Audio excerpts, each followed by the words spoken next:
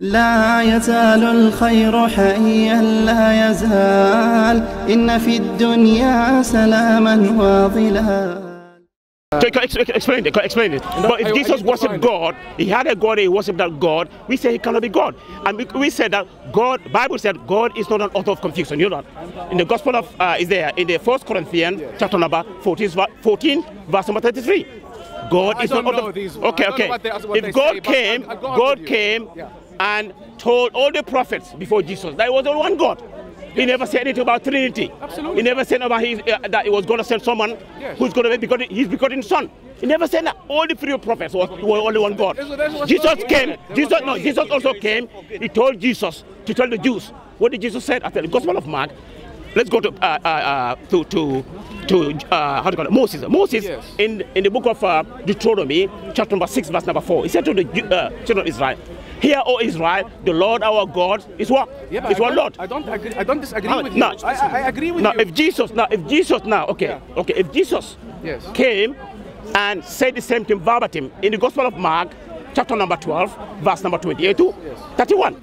That the scribe came and asked Jesus, which is the first of all the commandments. And Jesus said, "Hear, O Israel, your Lord, the Lord our God is one Lord. And you shall love the Lord your God with all your heart, and with all your soul, and with all your mind, and with all your might." Yes. And he said, this is what? The first commandment. Absolutely. And the second is this: you shall love your neighbor as yourself. True. There is no other commandment greater than these. Absolutely. You understand? Yes. So if Jesus came with that concept of like one God, that in the Quran, Islam, Qul Huwallahu Ahad, Surah Ikhlas, chapter 112, verse number 1. Yes. God is only one God. True. Now, after Jesus is gone, after God took him up, now we have all these things coming up. Trinity, concept of Trinity, 1 John, chapter number 5, verse number 7. For there are three that they are recorded in heaven. True. The Father, the Word, and the Holy Ghost. And these three are. It's not after. Three are one. But in here, they said it's a lie. No, but this is not after. What you're saying is not after. Because we're trying to fit what we have. Okay, we know that there's Don't one fit God. anything. No, of course. This is God's word. We believe that the Bible is God's word. Yeah. So we have to fit what we have in what we have. So we have one God. Yeah. Now, okay, that's what I believe in. So I don't pray to many gods. There is only one God. Now, the nature of God, which is I am as a human being, I will be humble enough to say to myself, you know what? God can be whatever he wants. I worship the one God. If he wants to be 10 himself, stand. He's capable of doing anything. No. Yeah, of course. No. His spirituality. No, you're talking about physical. You're talking about the 3D we understand with the physical mind, which is limited. But if God is infinite. We are finite, right? No, we are finite. Now you're trying to explain something with infinite in your finite mind. You what we are saying? What do I say? God is great. No. If you go from infinite to finite, you are by definition not anymore infinite. So if a God which is by definition, if you go from infinite to a finite body, which Jesus was finite. Yeah, because God is capable. Capable of doing anything. But what I'm saying, God is capable of certain things. I am putting limit on the finite body of Jesus, okay? So if something infinite go in something finite, this is not anymore infinite. It cannot be at the same time God and Jesus. The body is finite, but his divine soul is infinite. He's still infinite. No, what I'm saying, what are you saying? What I'm saying, no. No, what I'm saying, it is your belief, and that's your something. But what I'm saying, these concepts were not there during the time of Jesus, during the time of Moses. For example, that is concept of Trinity. I'm telling you, it is Trinity. Jesus becoming Son of God, Jesus being God incarnate, John 1:1. They were not there. They're innovations, we're telling you. Well, these are the disciples of the Jesus. As I said, if these disciples, this is Jesus' disciples, are failures, Jesus is a failure, God is a failure. I cannot go to that. You know, that will... You know what I said? Because after, you know what I said is, hold on. Let me finish. You know what? The disciples, you know, after Jesus left this world, for 30 years, the disciples were preaching to people. What did they preach? You know, for 30 years after Jesus, you know what they said? No, what they said? They never said anything about Jesus being God incarnate. No, I'm telling you, they never said about Jesus being divine. Listen to me. You know what they said? You read it in the book of Acts, chapter number 5, verse number 42. But you know what they said? But they said, sorry, but yeah, continue. The disciples, oh yes, day after day, in the temple courts and from house to house, they never stop They never stop. Muhammad. They never stop preaching. I interrupt you, please. You're saying they never said. They said. No, let me finish that. They said a lot. No. Let me finish. It's in the Bible. What No, do you mean? I won't finish it. No, I won't finish. No, I won't finish. I won't finish it. John begins with. No, let me finish. Let me finish it. No, let me finish it. Let me finish it. Yes, but no, you're saying. In the book of Acts. In the book of Acts. Yes. Chapter number 5, verse number 42. Day after day, in the temple courts and from house to house, they never stop preaching and proclaiming the good news that Jesus is the Christ. Yes. So what does that mean, Christ? He's the Christ. No, what does Christ? Is a Christ God? Well, yeah. No. What is Christ? Christ. Well, Christ. Christ is what does that mean? Yeah, what does that word mean? It means that the one who will erase the sins. Christ means anointed. Anointed. The Messiah is the one that erases. And is anointed. Sins. You know, the one that erases. No. It's anointed. It's anointed. It's not that. Messiah. No. If you understand Arabic, you want to go the to Messiah. Arabic. No. Messiah. Got Messiah. It means eraser. No. I mean, anointed. Yeah. Anointed. Check in your Bible. Check it now. Check it and see. I'll Anointed. They never. The disciples never. And they. Mashiach is erase. Masih erase something. So he's erasing the sins. No. Don't. Check and see. The Messiah. The Jews who are with the Messiah. Day after day. They're preaching. That's what they're teaching and proclaiming the good news that Jesus is the Messiah. Yeah, translate the Christ. Messiah. Yeah. Messiah is the one. Messiah. Anointed. Yeah, Bilal. One's Jewish. Yeah. And when you look, and when you look at it, in the book, Peter himself, in the book of Acts, chapter number 2, 22-23, Peter went with the disciples to the crowd and said to them, he said, what did he say? He said, "O men of Israel, hear these words. Jesus of Nazareth, a man attested among you with wonders and signs and miracles, which God did through him. With who? God did through him, and you are witness to it." Yeah, of course. Yeah. So the disciples never ever, and they made a distinction between Jesus and God. But Muhammad, that's not a contradiction. Contradiction. Jesus never. No, the disciples never called Jesus God. When they was preaching, when they were preaching. Start with their preaching. When he left, if Jesus, what I'm saying, if Jesus was God incarnate. What's important for my salvation? As you said it before, I believe in one God, and I love one another. Right? Yeah. This is the highest command. Yeah. So, but is it important for my salvation to understand what God is? How is His nature is? It's not important. No, that's why they didn't know about it. When we come to the salvation, we can see that Christians today are not following Jesus. Jesus said something about salvation when he comes to the salvation. Yes. What did Jesus say about salvation? Because if you see that there's a distinction between Paul here, Paul says something, Jesus says something. So where are you following Jesus or are you on Paul? Well, Paul said nearly every Christian is following Paul.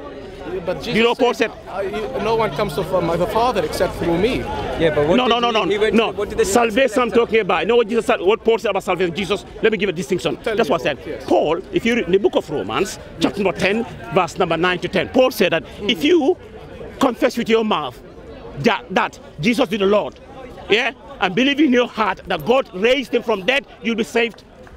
Every Christian said, no, I'm saved. You Muslims, you can fast. Well, but you have to continue. No, I'm telling you. To continue. What said there? I think that verse says you have to with good works.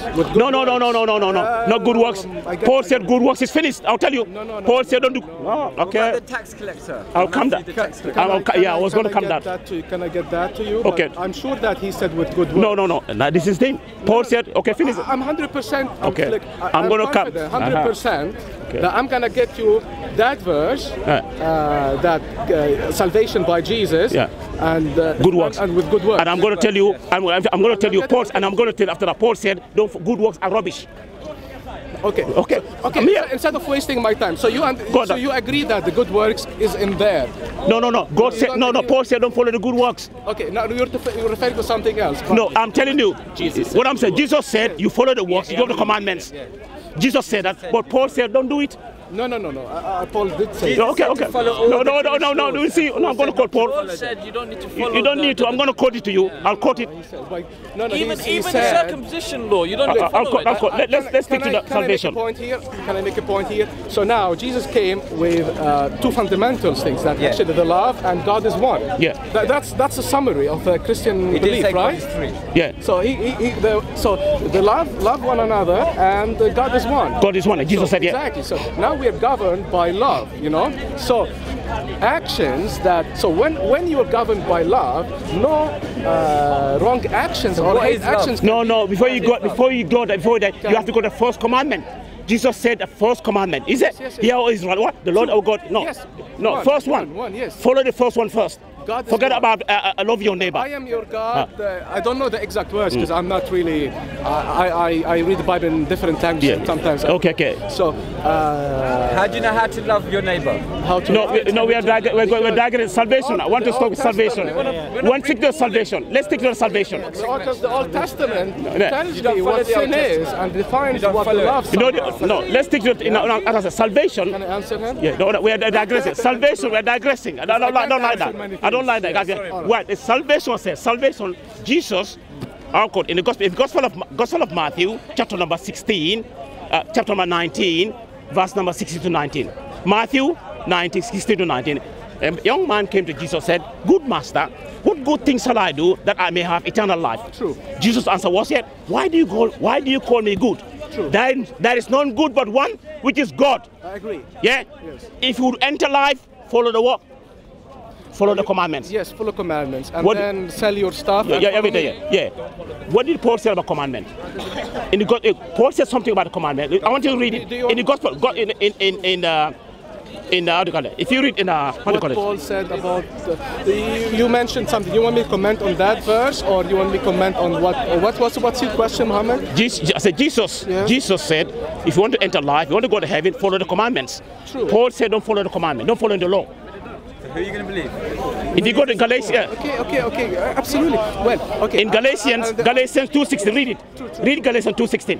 We don't have to follow it by the law, how it's written. We have to follow it through another way, through love. Now we have. No. I want you to read the first. No, I know, but before you go, let's read what Paul said. I really need to address this guy. No, what Paul said. What Paul said. But let me answer. No, this is very important. Paul says from 2:16. Let me answer. We are digressing. Let me, woman, please. Okay, go. Now, do you know that in the Ten Commandments, God said that you should not murder. Yeah? Now you know how the Jews wrote, how they twisted his word, because everything that is written in writing, you always have a way around it. Now the Jews in their Talmud, let me finish. But let me finish. But but you don't let me want to finish, I'm asking you, can you prove love to me? You're not answering me. You're saying to me about we digress. It's not good to digress. We stick to the point. No, what I'm saying.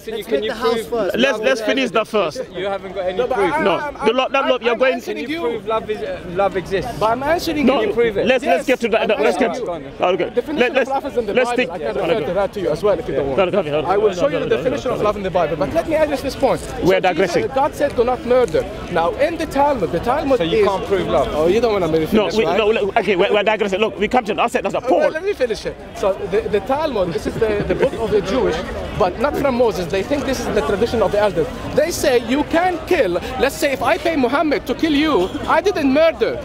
You see? That's in the Talmud of the Jews. So you're saying it's all right to everything kill that them? is written, now we're governed by love. So I know that I cannot pay Muhammad to kill you because I killed you, even though he killed you. So now we're not governed by exact words of exact law.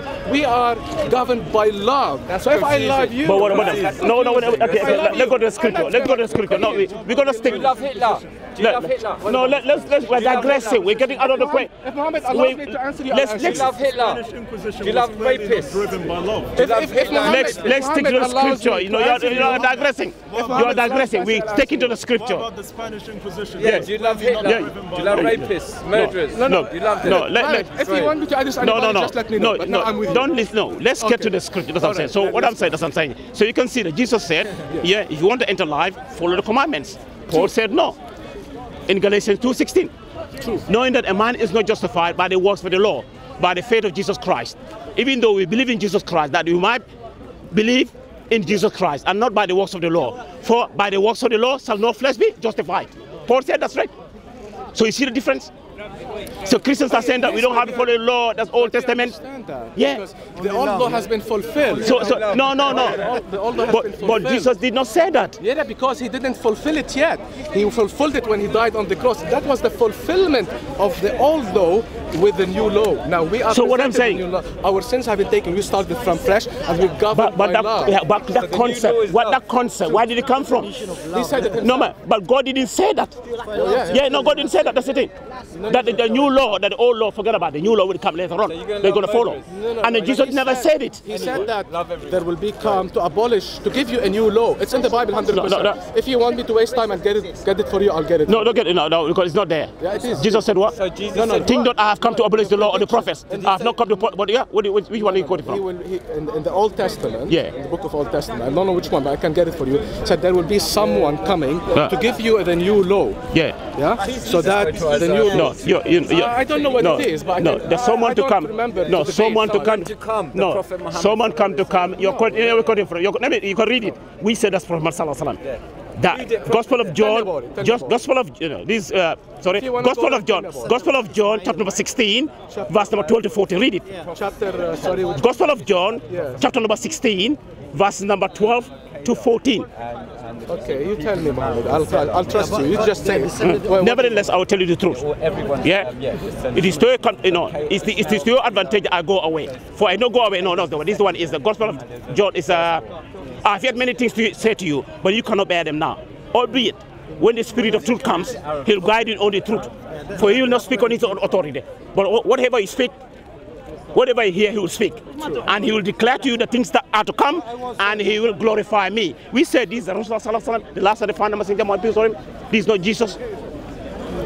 Because here, this by whoever the person is commanded what to do. And Jesus is commanded what to do, it cannot be God. That's your Bible. Your Bible is telling you. No, that's the thing. If you want, I don't want to be jumping. So, we can go to that point if you want, and we discuss it further. So I don't want you to distract you, because you are the main person here. So what do you want to achieve from this? No. What was your original? Let's continue where we're going. Or if you want to jump here, the thing is not. No, the truth we're telling you. Yeah, we believe. I cannot really be answering everybody. Otherwise, we'll give you. We believe. No, we. If you want me to ask you a few questions, although I'm not expert, you know, I'm not. He just wants to tell you the truth. Well. Let me finish. Okay. No. Okay. Hold on. Let me finish. Okay. Let me finish. Sorry, so what I'm saying. Yes, so what we are saying. What you were saying that we, the Muslims, see, a lot of people don't understand. Islam means submitting your will to Almighty God, worshiping only one God and not associate any partners to Him. Islam is submission. No. Submission. What I'm saying. But it doesn't out of God. No, it doesn't mean that. No, what I mean. It's out of God submission to. Islam doesn't mean submission to God. It can be submission to anything. It's submission. Islam is submission. If you want to consider what I'm saying. What I'm saying. Okay. No problem. Do you believe? You also believe that Muslims worship Allah, worship only one God? My native language is Arabic. My native Islam. Why don't you concentrate on the brother? If you concentrate on me, that's the thing, yeah. Sorry. Yeah. So yeah. Okay, let me concentrate on you. Okay. Good. So that's what I'm saying. So as I said, yeah, that's the thing. We believe, Islam means submit your will to Almighty God. We worship the Creator, not the creation. And in Islam, we believe in all the prophets. We believe in all of them. But all those prophets were sent to their people at a particular time period. Muhammad sallallahu alaihi wasallam is the last and final prophet sent to the whole of mankind. You understand? Jesus himself in the Bible said he was sent to the Jews, as I said. Gospel of Matthew, chapter number 15, verse number 24. I was sent only to the lost sheep of the house of Israel. So we're telling you, all these concepts like the Trinity, First Epistle of John, chapter number 5, verse number 7. Okay. For there are three that bear record in heaven: the Father, the Word, and the Holy Ghost. And these three are one. Can I answer? John 1, John 1, 4. All these things are innovations. Can I answer now? Jesus, yeah. Okay, now you said that Jesus was sent to Israel, to the lost sheep of Israel. That's we know it, because Jesus, nobody, if he wants to come and he go to the pagans, they will tell, who the heck are you? They know nothing about him. Of course he's gonna go to the Jewish, because they are the ones who are expecting him.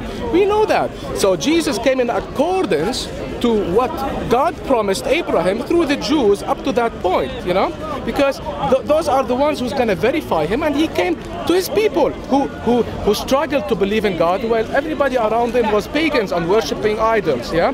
Now, of course, Jesus is going to go to the Jews. He came to the Jews, but what's his message? It wasn't to the Jews. The message to the whole world after that. He sent his disciple to the whole world. Muhammad, come on. Let him finish because I have he sent his disciples to the whole world. So Jesus came to the Jews, yes, because they are the ones who's going to verify him, of course, with all of that. But his message to all the people. May I? Yes. Yes. I finished my point there. Do you want me to answer him? Do you want me to answer him? I'm answering you. No, but he's hold on one second. If he allows me, I will. Allow me.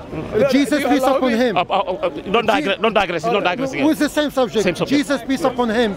He confirms that he been sent to only to the lordship of Israel, and he commend his apostle to go only for the lordship of Israel. As he told them, you don't go among the Gentiles or Samaritan, rather go only to the Gospel of Matthew, chapter number 10, verse number, And that means exactly he was sent for a special, as you said, chosen people. And he, according to your Bible, Jesus was racist as the Canaanian woman when she came to and asked him to cure her daughter. He 3-4 times rejected her. Then when he accepted her, he told her that the Jews, they are the children and the rest, they are dogs. And she accepts that as long as he healed her daughter, and he healed her. Okay. Which is mean, actually is degrading for Jesus to say that for a woman are in need for and the way she's desperate for her daughter to treat her like this, which degrading for him to tell her you are and the rest of the people are dogs, and only the Jew are the children. Okay, you're putting too many words in Jesus' name. But let me stop you there. He mentioned 2 points. Let me address you, right? Please. Of course, Jesus is going to come for the Jews. They are the people who struggled through all this time because they were worshiping God. They were being prosecuted by pagans, idolaters. Of course, he's going to come to those people who believed in God, not the people who didn't believe in God. To him. Yeah, of course, he's going to come for those people. You know, those are the people that God with Abraham, and who are the believing God. It's not going to come to anybody at that point. We established that, right?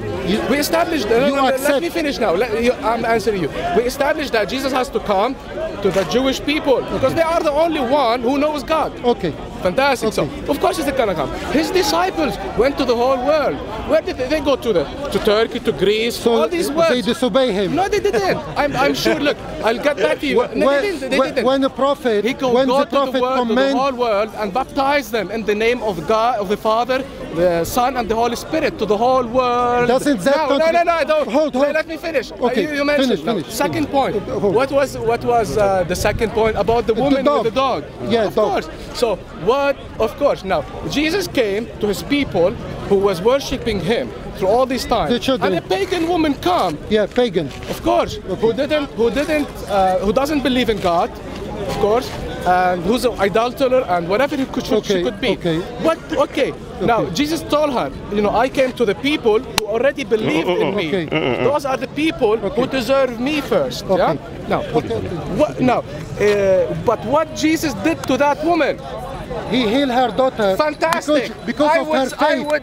If you will come. Because if she's a pagan, as you're saying, let me now. Yahya. Habibi, you can call me any name, and I'll still love Habibi, you if you will heal my dying child. Habibi, wait. Thank you so much. Continue now. No. I still have some. Make him a god. I'm ready. Insult. Of course. Look, I accept what you're saying, but do you accept that Jesus, peace upon him, told her. He didn't tell her dogs. He was giving a parable. It's not a parable. Saying, like we're saying. The saying is degrading and racist for her and all the rest of the people. Modern, whatever it is. At that point, trust me, that was not probably racist. The second issue. Jesus, peace upon him, contradicting the greatest commandment he teach for the people of Israel. People of Israel, the Lord our God is one. Then he go and teach them, go and teach by the name of the Father, Son, and the Holy Spirit. Yeah. He's contradicting the teaching, his own teaching, monotheism of worshiping of our God by splitting God, the one God to three God, the Father, the Son, and the Holy Spirit, which Jesus say the Father is greater than the Son, greater than all. That means Jesus is not in equality with God, and Jesus will be at the right hand side of God. So he's not God, because in Isaiah it is one God, no God before him, no God beside him. What do you say? Okay, fantastic. Now, Yahya, just let me make a few things. If you want this to continue calmly, let's not use words that can agitate us while we speak. I respect you. I love you. Speak moderately, nicely and gently. I'm not offending anything. I'm just exactly. I'm giving you what the Bible teaches. I'm an emotional guy. If somebody wants to speak with hostility, I feel that I don't feel comfortable, and you might distract me from what I say. So it's better for me to go. I cry. I'm more emotional than you. Let me say. Now I lost what he told me. What was your first question? Sorry. The greatest commandment. Yeah. Yes. God is one. Then he sent his apostle, as you said. I told you where he told them to go only to, don't go to the Gentile and Samaritan, rather go to people of Israel. Then after the resurrection, as you said, he tells them to go and baptize the people and go to the all nation and baptize by the Father, the name of the Father, which contradicts his greatest commandment. It's up to you. Okay. Now we were talking with Muhammad about this earlier in this discussion, and we mentioned that actually every Christian, I worship one God. Now, to understand the nature of God, that is beyond my capabilities. I don't have to, and it's not important for my salvation. It's not important for my salvation. No, it's not. To understand the nature of God is not important. By the way, the salvation of Jesus, it matters. Because I show you from your own Bible, the salvation according to Jesus is to believe the one who sent Jesus, to do good, to love your neighbor, to love everybody, and to have good deed, and to stay away from the bad deed and from shaitan.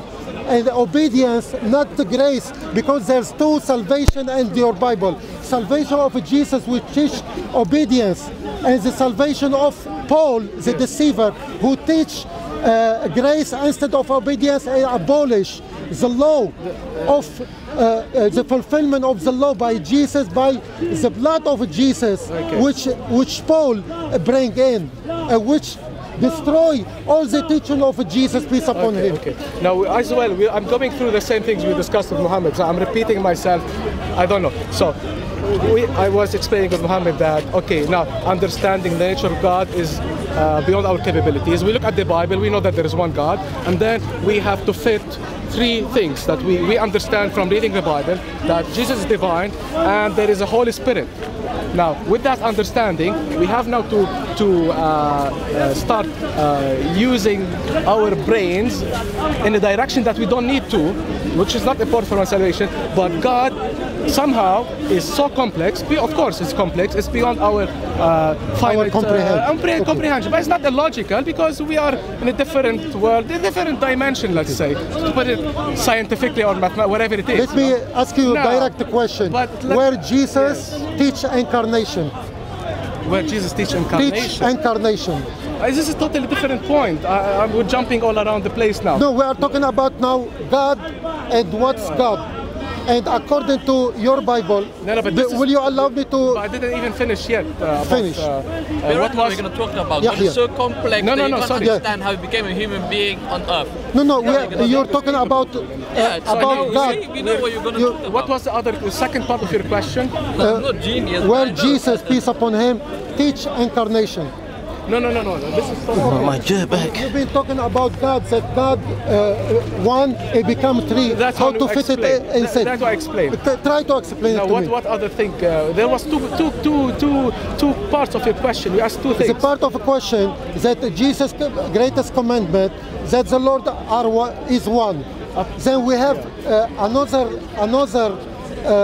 another one where he say go and teach, baptize people in the name of the Father, Son, and the Holy Spirit, which break the commandment of the greatest commandment from 1 to 3. Now I remember. Good. You talk about Paul, why he said to abolish the old law. Now I remember. Okay. Yeah? And we already discussed it with Muhammad, so we understand. And I gave example to one of the fellows around me. Now I tell him example, a specific thing, how actually when you have a set of laws, how you can go around them. And I gave him example of the Talmud of the Jewish. So in the Talmud, Did Jesus teach that? Please, brother, please. Even Brother, the dogs of the law. please, the brother is talking. So in the Torah, God tells you do not murder. But in the Talmud, this is a Jewish holy Bible that is not from God, but they think it is inspired by the traditions of the elders, whatever it is. You're talking about the commandment. Yeah, they say, for example, if I want to kill you, I'm not allowed. This is a murder. Okay, you shall not kill. But if I pay Muhammad to kill you, that's in the Talmud. So I can pay Muhammad to kill you, and I didn't commit a murder. Okay, fair enough. So now that law is outdated. Now we're governed by something new, which is the love. Now, if I want to murder you, I cannot murder you. I can't even have the thought of it about it. This is love. This is now we fulfilled that law. That sounds outdated. You know, it's there was workarounds. Read the Talmud, you will see the work, the things around. I already did. So so now we are governed. We are commanded all our work to come from love. Of course, we look at the Old Testament because that Old Testament defines what God wants us to be, and love has to go in accordance with what God to be. If I love God, of course I have to keep His commandments. That's fine. But that specific law is outdated. We finished. And it was prophesied that someone, which is Jesus, is gonna come and give you a new law. It's in the Bible, so I answered that part. Say something. Please. Wait. If He allows me, I will. Let him finish. One at a time. If He allows me, I will. Yes. Now I'm going to direct. I'm not going to go word commandment or something, because we are talking about God. God, according to the Bible, is everlasting, absolute, one, absolute, and He's immortal, eternal, and invisible. While now I'm explaining about Jesus. And Jesus, He didn't teach incarnation, because He teach that God is in me and I am in God, which is when He prayed to the believer to be one in Him and God. That means unity and the oneness of God. Not because the believer, when Jesus pray for them to be one with Him and God, they wouldn't become gods. They become obedient and unity and the oneness of God. And Jesus, peace upon Him, He never teach that He's equal to God, because He teach the Father is greater than the Son, greater than all. That the Creator is greater than all of His creation, and there's no equality including the Son to the Creator. And God is invisible and immortal and eternal. Jesus, peace upon Him, is mortal because His bones and flesh, He's visible, and He's not eternal because He have beginning and He have end. Okay, well, tell me when you want me to answer you. But don't make too many things. Okay. Shall I answer you from here? Yeah, okay, answer me. Now, you're saying that, trying to say that there is a contradiction, that Jesus is mortal and He cannot be God, and all of these things that you mentioned. But these ones are not contradictions. We already understand it. So Jesus has no beginning and no end. We know that. Had. No. In the Bible we didn't. Now His body. You have to go now. Of course.